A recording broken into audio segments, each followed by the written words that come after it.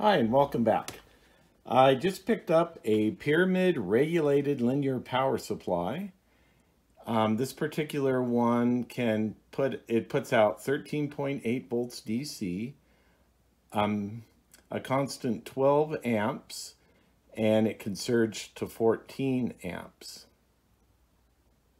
And it also can handle 270 watts.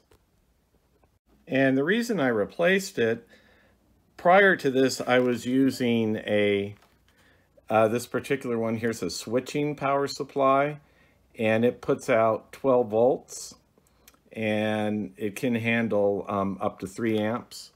And the trouble with this one is I wanted to have a power supply that puts out 13.8 volts. And the reason for that, I notice on my CB radio here, when I would broadcast, when I would transmit, the meter here, the SWR power meter, would dim. So I was thinking it's probably not getting the correct amount of volts to it. Now, as you see, when I turn it on here and go over to the CB, turn it on. And now when I key the mic, test 1, 2, 3, test 1, 2, 3, you can see that the meter stays bright and doesn't dim at all.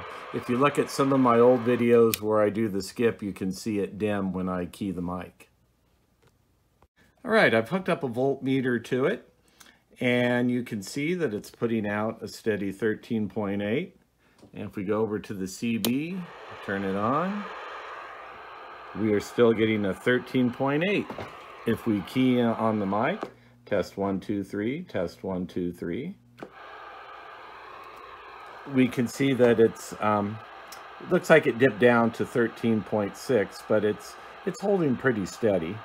Now, if we look at my TRC 465 here, we can see it's receiving 12.1. Now, if we go and turn it on, okay, it's still holding steady, but if we key the mic, test 1, 2, 3, test 1, 2, 3, we see that it drops down to about 11.8, which, in my opinion, is just not efficient for the radio to be using that little of voltage. Probably one of the biggest considerations when I was looking for power supplies was the RF noise that is generated. Now, the old one I was using before that was only putting out 12 volts, it was pretty quiet on RF noise, but like I said, it just wasn't putting out the voltage that I wanted. And I have a lot of old power supplies at home from computers and other devices, and most of the other ones put out quite a bit of RF noise. And I actually bought another power supply on Amazon that was advertised and had a auxiliary socket to plug into, but it was very noisy. Wasn't very expensive either, so I guess you get what you pay for. But as you look on here, when I turn on the radio, you can see that there's very little noise. The meter's almost all the way down. So, all in all, I would highly recommend this power supply. I know I haven't had it very long, but my initial inspection and use of this, I'm pretty happy with it. And I don't know if I mentioned it, but I think it lists for around $70, $69.99. And I always look at the warehouse deals, and I look at ones that are maybe damaged packaging or returned, which this one was. It was listed in very like new condition, which it was. It was still in the original packaging, the shrink wrap. So I think I ended up getting it for around $54. So that was a pretty good savings.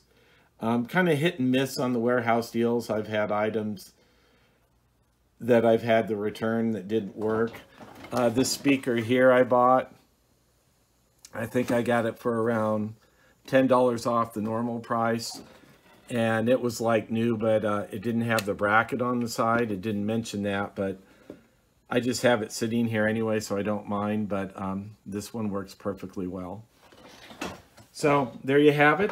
That's my review of the Pyramid regulated 12 amp power supply. Thanks for watching.